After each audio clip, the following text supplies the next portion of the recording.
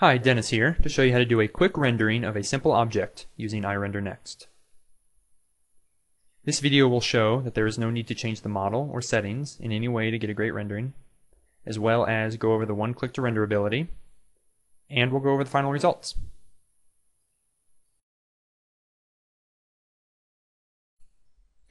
Okay, to start, we're obviously going to need a model.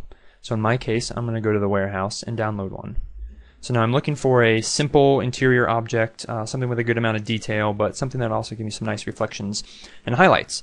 And I just so happen to know of such a model. So if we type in wine bottle table, sorry for the odd combination of words there, but it gets us this great model here that I think will work really well for our purposes today.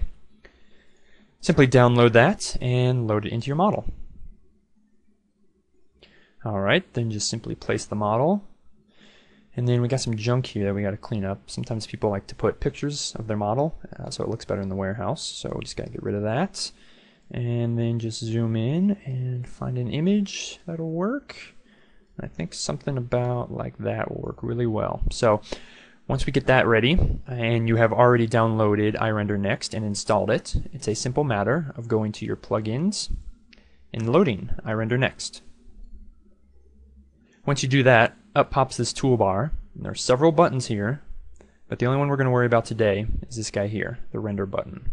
But before we even do that, I just want to point out that I have simply downloaded this model from the warehouse, and I haven't changed any settings or tweaked the model at all. We're going for a quick, simple rendering here today, and we'll be able to easily achieve that with IRender nXt. So let's get that started.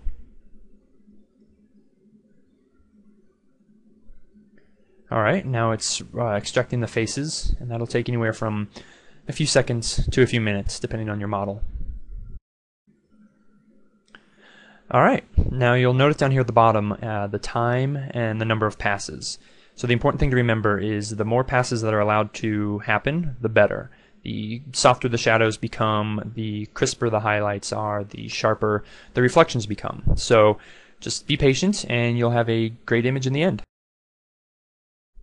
Alright, here's the final image. And then here they are side by side. Note the soft shadows and textures on the carpet, as well as the highlights and reflections on the glass top, but I really like the reflections created on the glasses themselves. Now remember, this was done quickly, and without any changes made to the model or settings at all. IRender nXt analyzed the model and applied reflections where they were needed, giving you this great model you see here. I think it's a pretty big improvement.